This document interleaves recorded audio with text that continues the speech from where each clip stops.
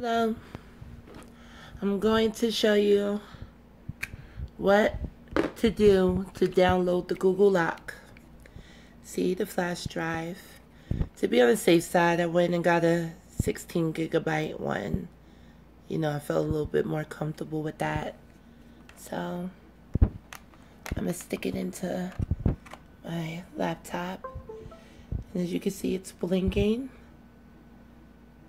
Okay.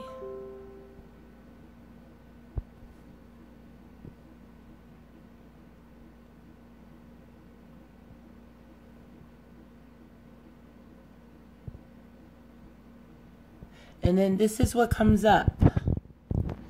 Now you see this right here, this Google Pi Pass. This is what I downloaded. Let me just make sure that I have it again. Okay, it's in my documents. So I'm going to go back to the thing and I'm going to delete it. Okay? So you can see for yourself how I put it on there. Yes, I do. Permanently deletes this file. Yes. Now, it's not on here anymore. Okay?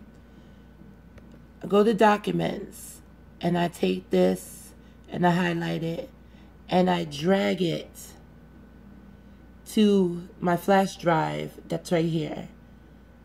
And I do that. Okay? Just wait for it. See what happens. And look. Voila, it's back on there. So, no threat, it's there. That's how you do it. That's it.